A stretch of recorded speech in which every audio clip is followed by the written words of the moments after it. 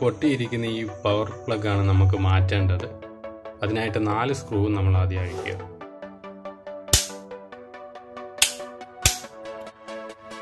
Supply വന്നിട്ടുണ്ട്, നമുക്കൊന്ന് check ചെയ്ത് നോക്കാം.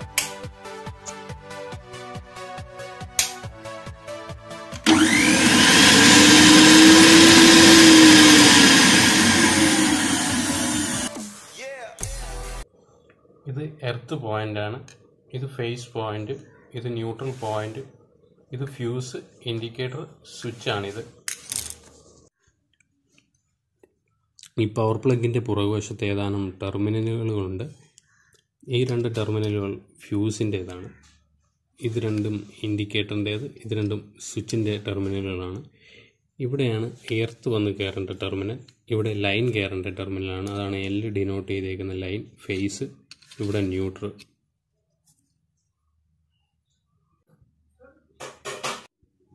ഇനി ചെയ്യേണ്ടത് ഈ ടെർമിനലുകൾ തമ്മിൽ കണക്ട് ചെയ്യുകയാണ് വേണ്ടത്. ഈ ഫ്യൂസിൻ്റെ ഒരു ടെർമിനലിൽ നിന്ന് ഈ സ്വിച്ചിൻ്റെ അടിയിലത്തെ ടെർമിനലിലേക്ക് കണക്ട് ചെയ്യുക. അത് കണക്ട് ചെയ്യുമ്പോൾ ഇതുപോലെ വയർ നല്ല ഷാർപ്പായിട്ട് വേണം, ട്വിസ്റ്റ് ചെയ്ത് നല്ലോണം കൊടുക്കണം. ലൂസ് കണക്ഷൻ ഉണ്ടാകരുത്. അടുത്തതായി ചെയ്യേണ്ടത് ഇൻഡിക്കേറ്ററിനെ സപ്ലൈ കൊടുക്കുക.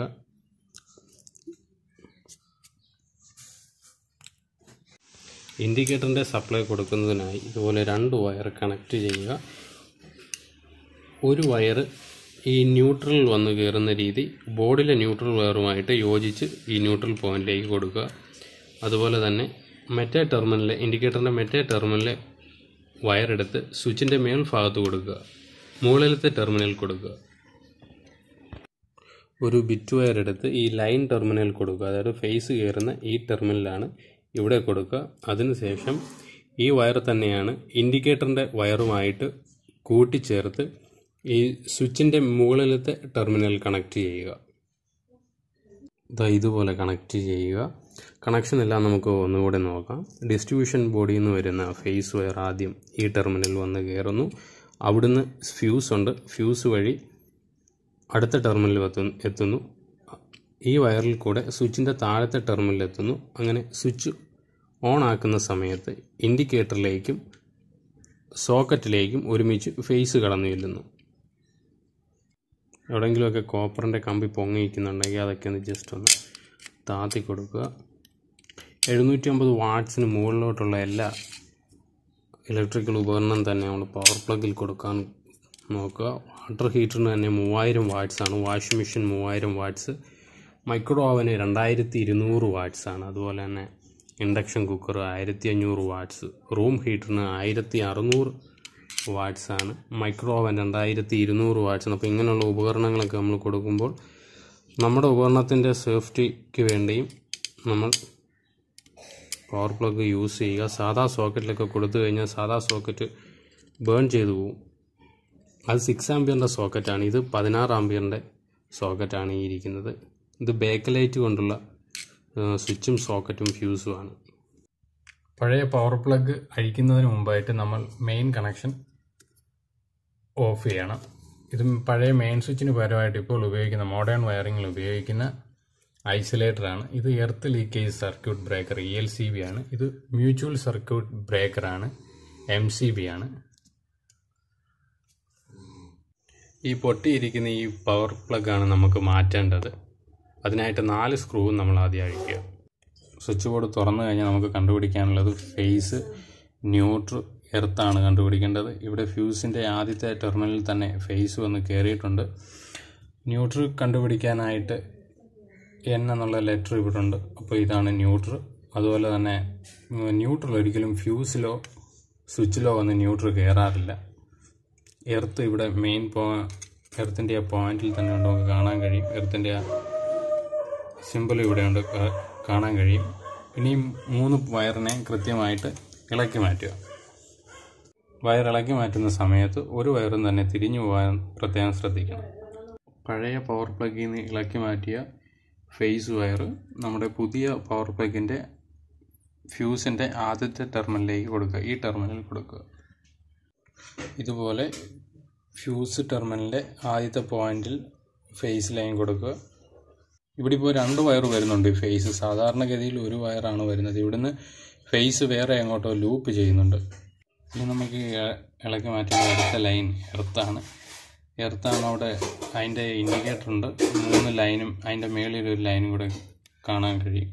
ആ എർത്ത് ലൈനാണ് ഇനി നമുക്ക് അഴിച്ച് മാറ്റി കൊടുക്കേണ്ടത്. ഇതുപോലെ എർത്ത് ടെർമിനൽ കൊടുക്കുക. എല്ലാ സോക്കറ്റിൻ്റെയും തന്നെ മുകളിലത്തെ ടെർമിനൽ എർത്ത് ടെർമിനലായിരിക്കും. ഇനി നമുക്ക് അഴിച്ചു മാറ്റേണ്ട ന്യൂട്രൽ ലൈനാണ്. ഇവിടെ ഉണ്ട് N ഡിനോട്ട് ചെയ്യുന്നുണ്ട് ന്യൂട്രലിനെ. അപ്പോൾ ആ ലൈനാണ് നമുക്ക് ഇനി അഴിച്ചു മാറ്റുന്നത്. ഇത് ന്യൂട്രും ഇവിടുന്ന് വേറെ എങ്ങോട്ടോ ലൂപ്പ് ചെയ്യുന്നുണ്ട് ഈ ബോഡി. അതാണ് 2 വയർ വന്നേക്കുന്നത്. ഈ ന്യൂട്രൽ ഒരിക്കലും സ്വിച്ചിലും ഫ്യൂസിലും കയറത്തില്ല. സോക്കറ്റിലെ ഇവിടെ വന്ന് ലൂപ്പ് ചെയ്ത് പോകത്തതേ ഉള്ളൂ. ഇപ്പം നമ്മൾ ഇളക്കിയെടുത്ത ന്യൂട്രൽ വയറിൻ്റെ ഈ ഇൻഡിക്കേറ്ററിൻ്റെ ഒരു വയറുണ്ട്, ഒരു ബ്ലാക്ക്. നേരത്തെ നമ്മൾ എടുത്തിട്ടിരുന്ന ഇതിൻ്റെ കൂടെ ന്യൂട്രലിൻ്റെ കൂടെ കൊടുക്കണമെന്ന് പറഞ്ഞ് ബ്ലാക്ക് വയറും കൂടെ ചേർത്ത് പിരിച്ചു കൊടുക്കുക. ഈ ന്യൂട്രലിൽ തന്നെ പിരിച്ചു കൊടുക്കുക.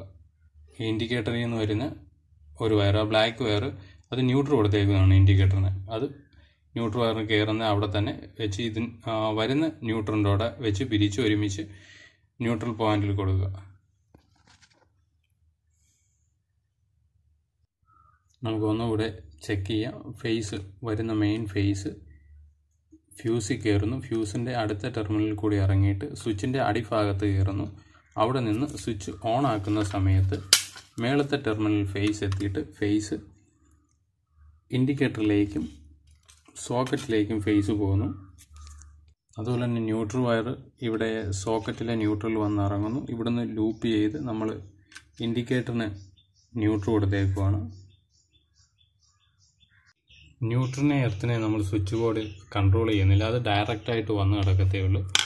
ഇതാണ് എർത്ത്, ഇത് ന്യൂട്രലാണ്. ഫേസിനെയാണ് നമ്മൾ കൺട്രോൾ ചെയ്യുന്നത്. ഫേസ് ഫ്യൂസ് വഴി വന്ന് സ്വിച്ചിൻ്റെ അടിഭാഗത്തെ ടെർമിനലിൽ കയറി സ്വിച്ച് ഓൺ ആക്കുമ്പോൾ ഫേസ് ഇൻഡിക്കേറ്ററിലേക്കും സോക്കറ്റിൻ്റെ ഫേസ് പോയിന്റിലേക്കും എത്തുന്നു. ഫേസ്, ന്യൂട്രൽ, എർത്ത് എന്നിവ കൊടുത്തതിന് ശേഷം ഈ ടെർമിനലുകളെല്ലാം ഒന്നുകൂടി ഒന്ന് ടൈറ്റ് ചെയ്യുക. ലൂസ് കണക്ഷൻ ഉണ്ടാകാൻ പാടില്ല. ഇനി നമുക്ക് ബോക്സ് അടയ്ക്കാം. ഇനി ബോക്സ് നല്ലോണം അടയ്ക്കുക 4 സ്ക്രൂവും വെച്ച്. ഇത് പവർ പ്ലഗിൻ്റെ ഫ്യൂസാണ്. ചില പവർ പ്ലഗിലൊക്കെ ഫ്യൂസ് കെട്ടിയിട്ടിട്ടുണ്ടാകും. ഇതിന് കെട്ടിയിട്ടിട്ടില്ല. ഈ നടുക്കിലത്തെ സ്ക്രൂ ഒന്ന് റിലീസ് ചെയ്താൽ മതി. അപ്പോൾ ഇതിനകത്ത് നിന്ന് ഊരി വരും. എന്നിട്ട് നമ്മൾ കോപ്പർ കമ്പി എടുത്തിട്ട് ഈ 2 സ്ക്രൂ റിലീസ് ചെയ്തിട്ട് അതിനകത്തോട്ട് കോപ്പർ കമ്പി 2 3 കോപ്പർ കമ്പി വെച്ച് ചുറ്റുക. കമ്പി ഉപയോഗിച്ച് ഇതുപോലെ ഫ്യൂസ് കെട്ടുക. അതിനുശേഷം ഈ ഫ്യൂസ് ക്യാരിയറിലേക്ക് ഇത് ഇറക്കി വെച്ചതിന് ശേഷം നടുക്കിലത്തെ സ്ക്രൂ ഇടുക. നടുക്കിലത്തെ സ്ക്രൂ നല്ലോണം ടൈറ്റ് ചെയ്യുക. അതിനുശേഷം ആ പോർട്ടിലോട്ട് ഫ്യൂസിൻ്റെ ആ പോർട്ടിലോട്ട് കൊണ്ട് കുത്തുക. ഫ്യൂസ് കെട്ടിയതിന് ശേഷം പവർ പ്ലഗിലേക്ക് ഉറപ്പിക്കുക.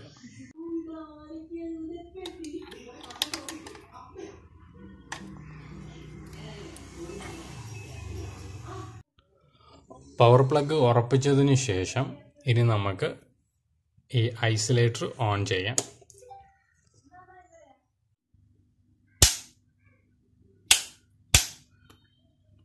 സപ്ലൈ വന്നിട്ടുണ്ട്. നമുക്കൊന്ന് ചെക്ക് ചെയ്ത് നോക്കാം.